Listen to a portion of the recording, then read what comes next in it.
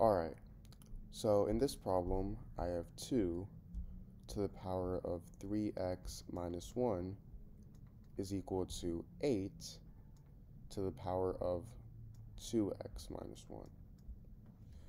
So, I want to find the value of x in this problem. So for my solution,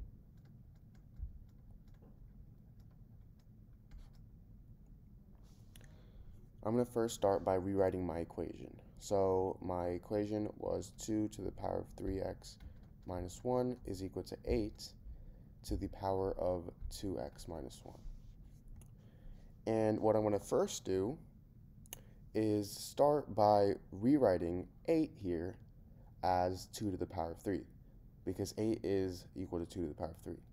So now I have 2 to the power of 3x minus 1 is equal to 2 to the power of 3 to the power of 2x minus 1.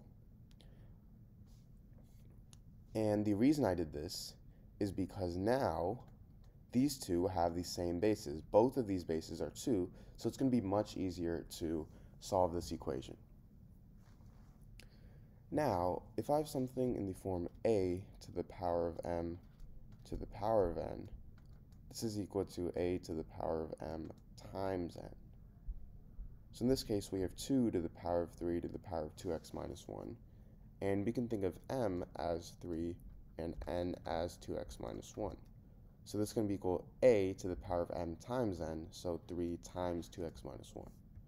So now I have 2 to the power of 3x minus 1 is equal to 2 to the power of 3 times 2x minus 1. And 3 times 2x minus 1, we simply have to distribute the 3. So we get 2 to the power of 3x minus 1 is equal to 2 to the power of 3 times 2x is 6x, and 3 times negative 1 is negative 3. Now, if I have something in the form a to the power of m is equal to a to the power of n, this means that m is equal to n. Meaning, because both of these bases are the same and they're both equal to each other, this means that the exponents are equal to each other as well. So meaning 3x minus 1 is equal to 6x minus 3. So we have a simple equation here. And to solve this, I'm going to first start by subtracting 3x on both sides. So I get negative 1 is equal to 3x minus 3. If I add 3, I get 2 is equal to 3x, meaning x is equal to 2 over 3.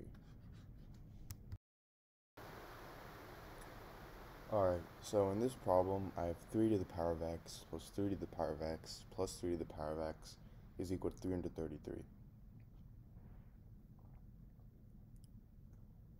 So, the first thing I'm going to do is factor out 3 to the power of x from my left-hand side. So now I have 3 to the power of x times 1 plus 1 plus 1 is equal to 333. Now, I'm going to solve what's in my parentheses. So I have 1 plus 1 plus 1, that's equal to 3. So now I get 3 to the power of x times 3 is equal to 333. Now, we want to isolate 3 to the power of x here. And the way to do that is to get rid of this times 3. So I'm going to get rid of this times 3 by moving it to the right-hand side, and I'm going to do that by dividing both sides by 3. So now I get 3 to the power of x 3 to the power of x is equal to 111.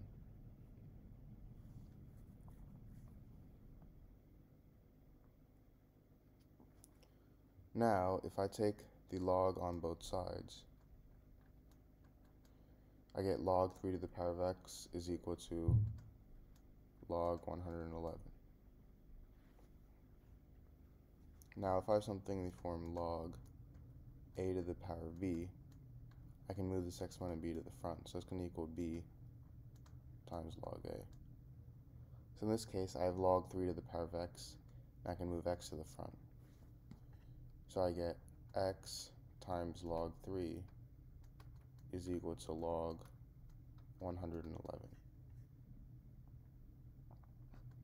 Now if I divide both sides by log 3, these two cancel out, and I get x is equal to log 111 over log 3.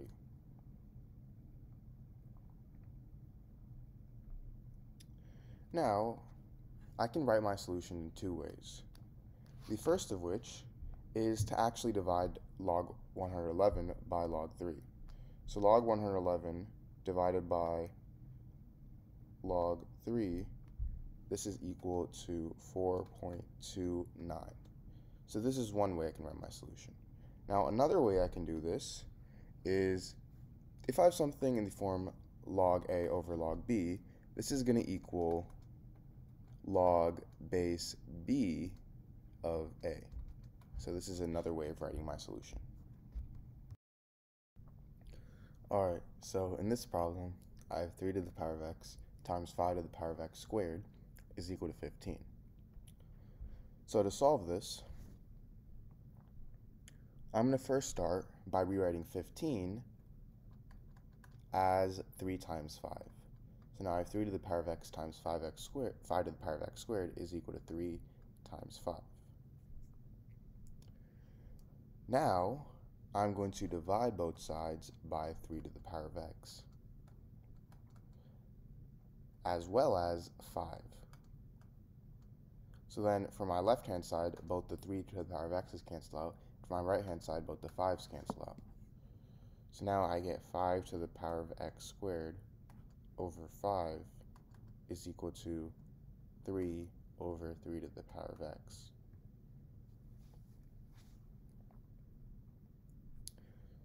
Now, if I have something in the form 1 over a, this is the same thing as a to the power of negative 1. So 5 to the power of x squared over 5, that's the same thing as 5 to the power of x squared times 5 to the power of negative 1. And now this is equal to 3 times 3 to the power of negative x.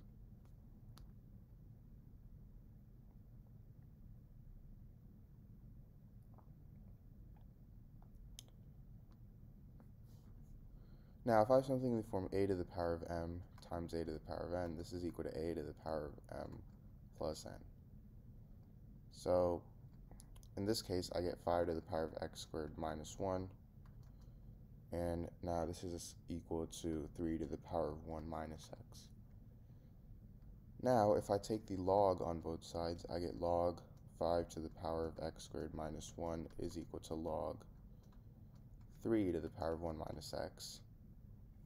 And if I have something in the form log a to the power of b, I can move this exponent b to the front, so it's going to equal b times log a. So in this case, I get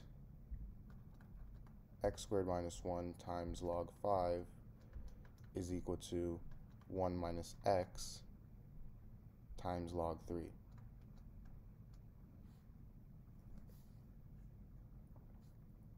And now,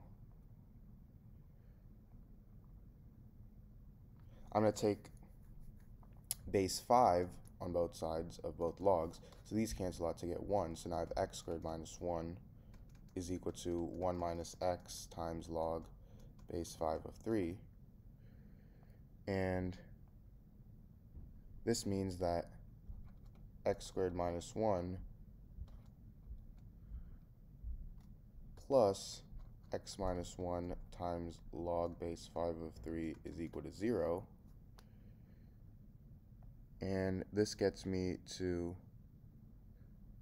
x minus 1 times x plus 1 plus log base 5 of 3 is equal to 0. Meaning this is one equation, x minus 1 equals 0, meaning x is equal to 1. And